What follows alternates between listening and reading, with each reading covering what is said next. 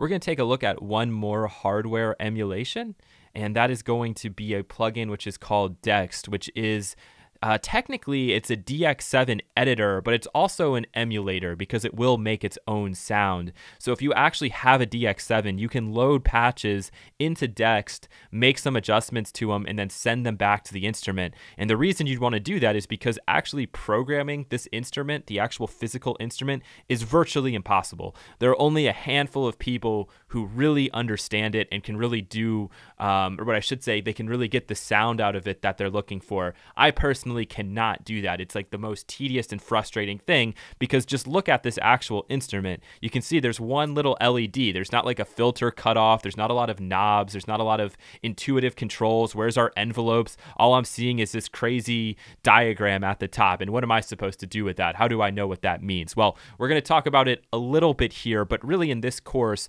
the emphasis and the focus is on the sound. So this is released 3 years after 1982. It's released 3 years after the Oberheim OBX was released, and that OBX actually did have microprocessors inside of it. It's what allowed for the multiple voices to be played back. But with this instrument, what you have under the hood is really just an early computer. That's all it is. It's 100% digital. So you can buy a DX-7 today for like under $200. They were mass produced. They're very cheap to get your hands on now, but I wouldn't really call this an analog sound. So this is interesting. We have a hardware emulation of something that is completely digital to start with.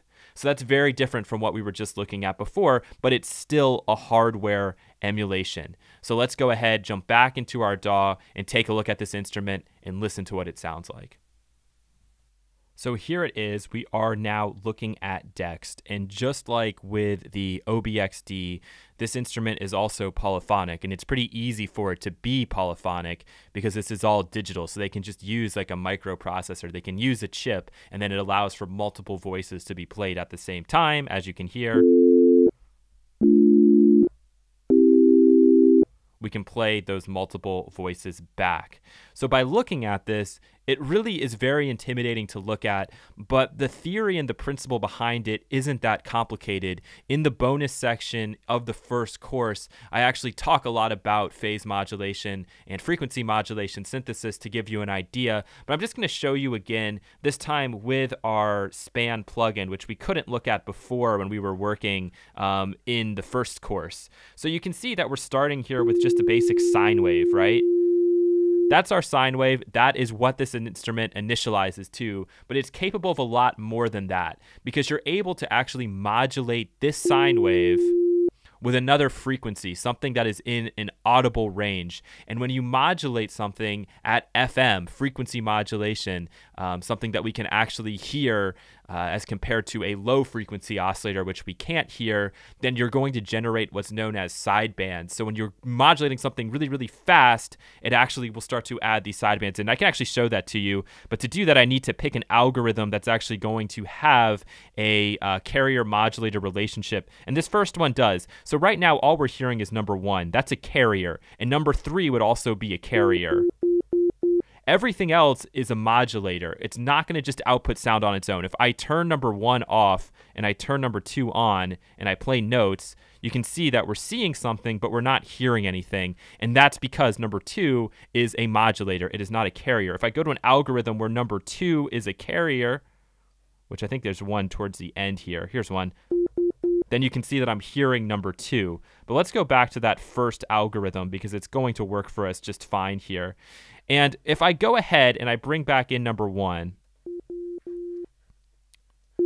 let's make sure we can see it. As I start to bring in the level from number 2, you're going to hear sidebands start to be generated, okay? And you're going to see them as well. So now number 2 is modulating number 1. It's currently at, I believe, a 1-to-1 ratio here. No detune. So we're actually modulating number 1 by the exact same frequency as number 2. And we're going to see what sort of harmonics pop up here.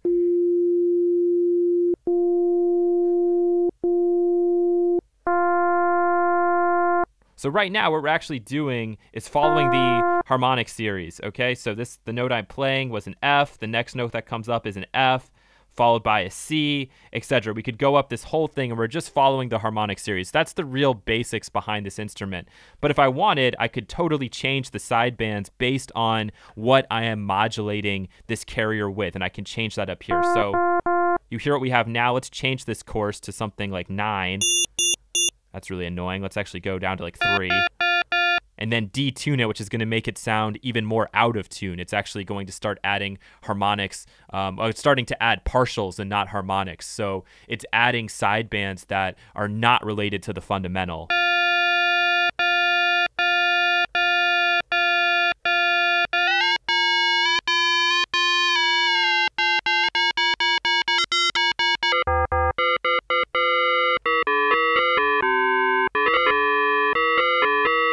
And the more level we put in here, the harder the modulation. So at the top,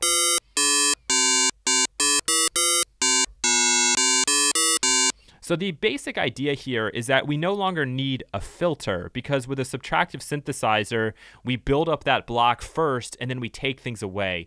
With an FM or a PM synthesizer like we have here and like existed on the DX-7, the idea is kind of the opposite. It's that you can use these different operators here, which is what they're referred to as, to actually add harmonics and take them away, assuming you have different envelopes that can be used. So this is where you have to be very careful if you're using this instrument and you're editing it yourself manually. These envelopes are very tricky. So just be aware of that. So what I'm going to do is I'm going to add in here some attack, and I'm going to add in some release to it to start. And let's add some actual release to our carrier here.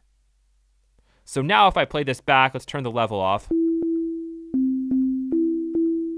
We have what sounds like a bell, but now what I'm going to do is bring this in, and I'm going to hold the note down, and you're going to hear that we're going to get some harmonics coming in.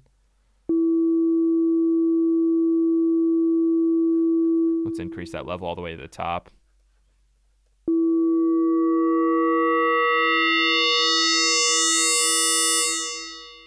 Then you can hear it fade away. If I don't have any release, this is always kind of interesting, you're going to hear that this cuts off like immediately. Those overtones just go off, and you just hear that one sine wave at the end. So here it is.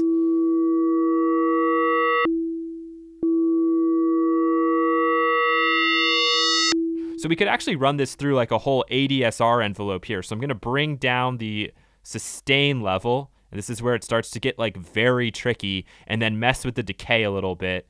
So let's see if we can get this right.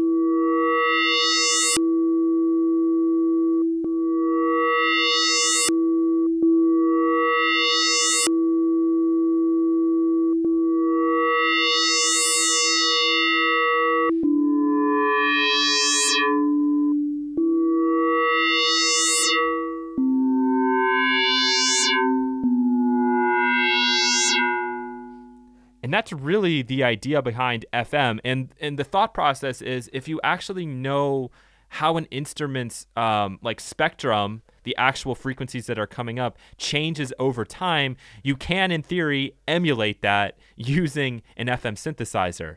But it's not easy, and it's very hard, and you need to know a lot about like math and this stuff. And the idea is, you know, the better the ratio, the more harmonious the sound is going to be, the more that ratio gets thrown all out of the place. Like if you had like a 16 to like 3 ratio as compared to like a 1 to 2 ratio, the 1 to 2 ratio or 2 to 1 ratio is going to sound a lot more harmonic than something that's like just all over the place, a lot more consonant as compared to dissonant. So just some of the ideas. But the reason I'm showing this to you is really because I just want you to compare the sound quality of these instruments. So I can go in and actually load up some presets from the original machine. And that's where this is really cool. And that's actually how I tend to use this thing, because this is a synthesizer that was very powerful in the 80s and very popular in the 80s, I should say. Not powerful, incredibly popular in like the 80s and up to the 90s. But it's rare that you would see somebody just use a DX-7. So it's almost always going to be processed further. So when you listen to this, you're going to tell that the sound kind of seems a little bit unfinished. So after you've played with this instrument for a while and then you go back and listen to, you know, some of your favorite 80s songs, you're thinking, well, it doesn't sound exactly like that. And no, it doesn't, because this instrument is just dying for like like reverb, for delay, for a chorus effect, but you can get that fundamental sound down kind of first, and some of these are real classics. So if I go into cart here, I think in this one is where I'll find the electric piano. Let's see, maybe not. Oh, there it is. Okay, so this is like the E piano. And you can hear just how much of an impact velocity has on these, and that's because you can actually set the velocity sensitivity within each one of these guys. And it also now gives you a filter too, if you want to like filter some of these upper harmonics out. So if I'm hitting really hard, I want some of those gone.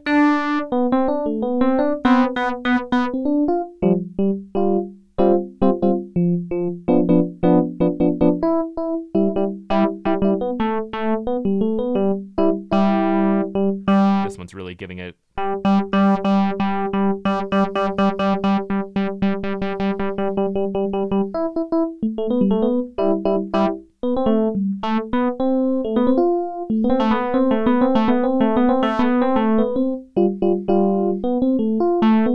So in this case, I know that numbers 1, 3, and 5 are actually my carriers. So if I want to like increase the release on this instrument, I have to be really careful because I kind of have to do it with all of them.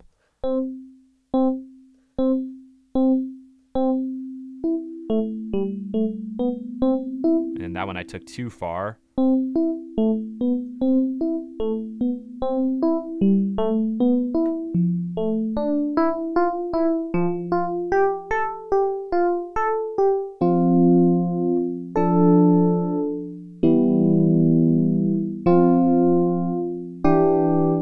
This is actually a sound that you've probably heard a countless number of times, whether you know it or not.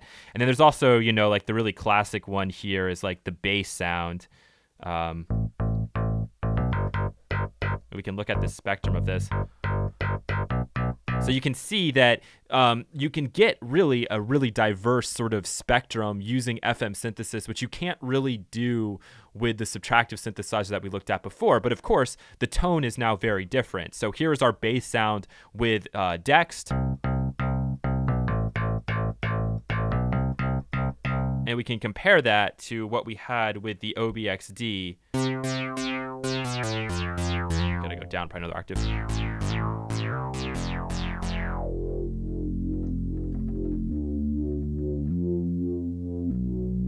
Very different sort of a tone, but again, this comes down to what sound you're looking for and when it's going to fit in. And so if you're going for a throwback 80s sort of sound, which is sometimes very popular in some styles of music even today, you know, going with Dexed is going to be not a bad idea because you can really get that sound quickly and then you can process it in a modern way. So again, this is all about listening to the differences in sound. And again, if you're just new and starting out with FM synthesis, have some fun, experiment, but just know that it's easy to kind of blow this thing up. So be careful. There are probably better FM synthesizers that you want to get started with, but this one is an exact emulation of the DX-7 and actually sounds quite similar to it also.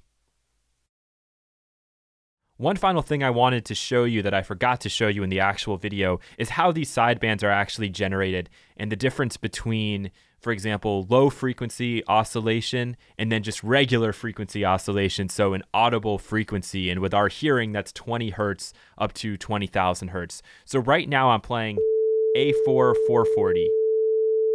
Okay, we can see that like so. A4 440, that's what we have right now. And I'm going to go ahead and use our modulator here, number 2, and I'm going to put it into fixed. And when I put it into fixed, you can actually see that we get a hertz control. So right now, what I'm actually doing is using an LFO. All right, this is below our range of human hearing. This is at 1 hertz. We can't start hearing until around 20 or 30 hertz. So if I play this now and put the level all the way up,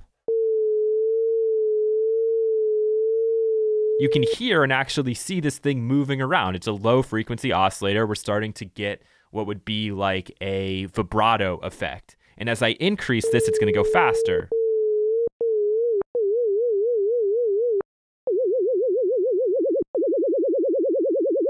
But you can still hear that there's just movement happening. As we increase this, as I bring the course up, we'll be able to now start to hear once we get over 20 hertz, the sidebands being generated. So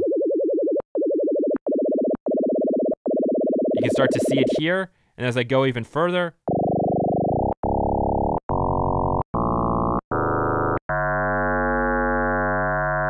getting some of these sidebands. And actually at 109, this is starting to sound pretty good. And that's because we're playing at 440, A4, 440. And if we go down the octaves, right, it's A3 is 220, A2 is actually 110 if we're just going by the multiple. So that's why this sounds really good. But if I play a different note, it's not going to sound as good. So I can actually bring up the keyboard here if you want to see that.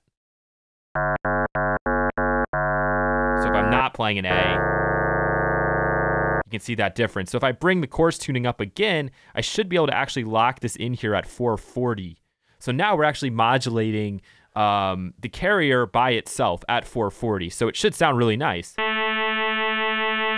But again, if I play somewhere else because I'm in fixed mode, not going to sound as nice. And if I move this around, it kind of changes. I could put it at 880 and that should sound pretty good. Etc., etc., etc. So that's the idea behind the sidebands and how they're generated.